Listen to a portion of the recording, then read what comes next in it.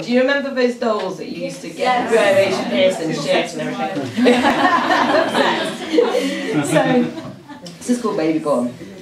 I was 4 when I first laid eyes on Baby Born. It was Christmas and I was adorned in a pink gown and a top knot.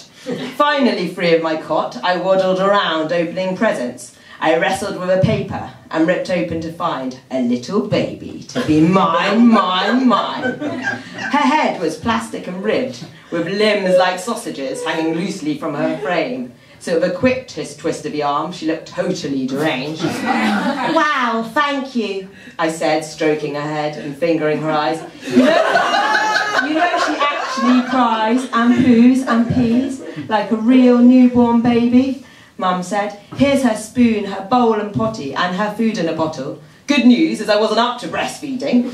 Minor issues, low on calcium, only 4 and without a clue. Were only a few reasons why a bottle would have to do. What are you going to call her? What's her name? Baby Gorgeous, I said. Yes, the perfect name for a synthetic child. The next few weeks were full on. She shat and pissed, cried and would never close her plastic eyes. I watched my own life demise. I could no longer play with my imaginary friend Paige because Baby Gorgeous needed a nappy change. Years passed and nothing changed. I grew up, Baby Gorgeous strangely didn't grow at all. I still went running every time she'd gurgle or coo. The only thing that had grown was her birth certificate. It was now 4 pages long, listing all her many names. New words I'd learned as time went on.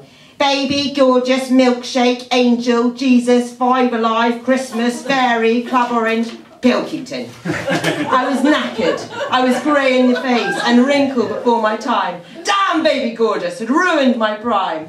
And each time I addressed her with, oh, another piss, I had to list all 200 names. I was 6 years old and going completely insane.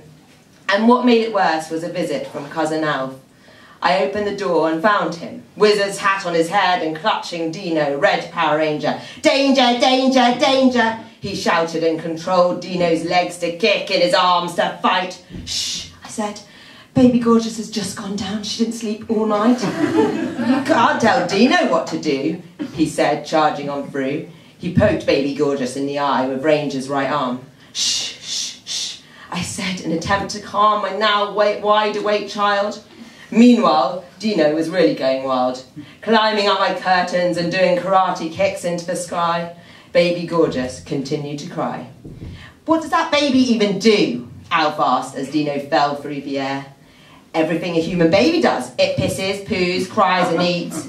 Boring, boring, isn't that boring, Dee? Alf asked, turning Dino's head to look at him, nod and agree. Well, what can Dino do? I said, getting defensive. He can do anything. Anything. And on cue, Dino jumped into his car and zoomed off across the room with Alf following behind.